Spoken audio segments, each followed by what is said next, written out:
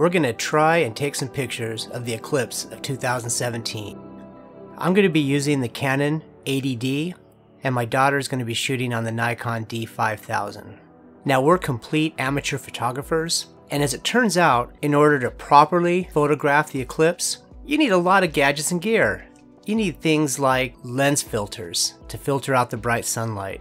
You need some heavy-duty tripods to carry the weight of these lenses. Of course, you need the goggles to protect your eyes. We picked up a couple of different varieties of that. And the other thing I wanted to bring with me was the GoPro, just to capture that live action of whatever happens, just in case I couldn't get any pictures off. It's a big challenge for us because we've never done anything like this before. So this is what I'm going to be taking with me with the hopes of getting that one great shot of the total eclipse. In part 1 of this special edition of Gadgets and Gear, we're just going to talk about the primary and the backup camera and lenses that we're going to use to shoot the great American eclipse of 2017. Part 2, which will be a second video, will talk about all of that other equipment that we had to bring with us. But for now, let's just focus on those cameras and lenses. My primary camera to shoot the eclipse will be the Canon 80D. That's a 24.2 megapixel APS-C sensor, CMOS sensor. It's got auto exposure bracketing, and I can shoot 3 up to 7 shots automatically. With the Canon 80D, I can save my images in both JPEG and RAW, and that's going to come in pretty handy when I'm still out in the field and I want to be able to transfer using the Wi-Fi to my phone and upload to social media with the JPEG. The only telephoto lens I had when I first hatched this crazy idea was the one that came in the kit. That was the 55 to 250 millimeter f4 to 5.6. Now, I knew from experience when I was shooting full moons, it just didn't have that reach that I wanted. And you can see from some of those old pics on OPG's Instagram what I'm talking about there. I knew I needed a bigger, better lens for the job. The lens I will use is the Tamron. It's a 150 to 600 millimeter f5 to 6.3. They call it G2 Generation 2. And that on the front accepts a 95 millimeter filter, which we'll talk about later. That crop sensor size of the Canon and the 600 millimeter lens, it should be a good combination to get a pretty good frame image of the eclipse. Close enough for the detail, but with enough frame to capture the full corona. And at least that's my understanding of how all this is going to work. Of course, there is a bit of a story of how I ended up with the Tamron glass. I really wanted to get a Canon lens, but it was over $2,000 just to buy into the lowest entry level. That was a 100 to 400 millimeter lens. And no doubt these Canon lenses are great, but for my skill level and that unlikely outcome of this eclipse adventure, it seemed like I'd just be kind of throwing my money away on a nice Canon lens. But luckily, the folks at the camera shop had some alternatives that were almost half the price. They showed me a couple of lenses from Tamron and Sigma, and while those lenses were still a huge investment, it was what I felt much more appropriate for my amateur photography status. So both the Sigma and the Tamron lenses seemed great to me. I was really only interested on how the camera would work out at that 600 millimeter focus. I didn't notice any weird autofocusing issues or vignetting around the edges from my short time with both lenses attached to my camera at the store. But I'm sure there is very good reasons why these lenses are so much cheaper. But in the end, I went with the Tamron lens. And it was just a perception thing. I had the perception that it was a little better over the Sigma. It was somewhat sealed against the weather. It appeared to be a little bit better constructed. And it had a few more features like the lens lock. And it just overall seemed to be a better bargain than the Sigma. A couple of the other customers in the store, they kind of had the same opinion. I also picked up a UV filter, and honestly that was more just for the dust or the scratch protection of the lens than for any other reason. And no, the camera shop didn't try to sell it to me, try to push me to buy one. I have some kind of a filter on all my other lenses, and I just thought for the price I'm paying for this thing, I just wanted that peace of mind. So I took that Tamron lens home. Let's go take a quick look at the unboxing of this beast.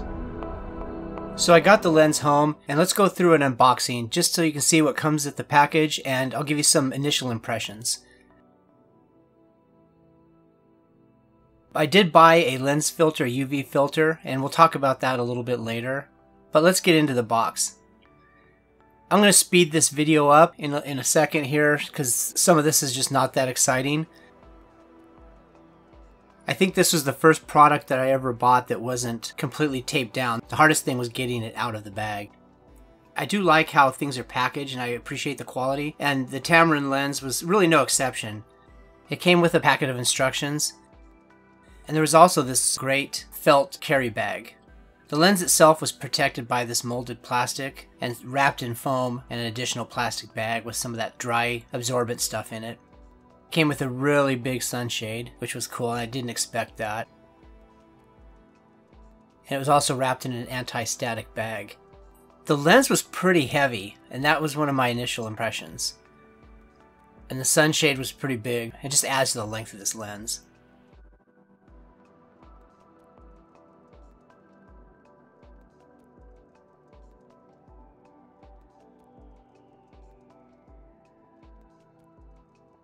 Like I said, the lens was really a lot heavier than I thought.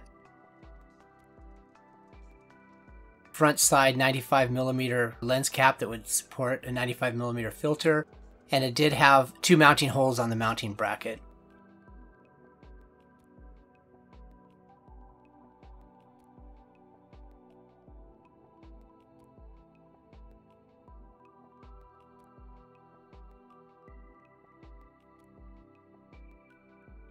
The bag is just a typical bag. It's got a little cardboard protector on the bottom. There's also an adjustment wrench and the safety screws. That's how you tighten up the mounting bracket on the bottom of the lens. And then of course there's the whole packet of instructions and safety warnings written in a multitude of different languages. Warranty cards, a little Adobe Creative Cloud ad, and then the instructions are the owner's manual in several different languages. Once again, for an Old Pong Geezer, it's written in a microscopic thing you can't even read. And then I did buy this ProMaster HGX Prime UV filter just for my own peace of mind. And there you have it. This was the lens that I was going to use to hopefully photograph the great American eclipse of 2017. My secondary or backup camera will be the Nikon D5000.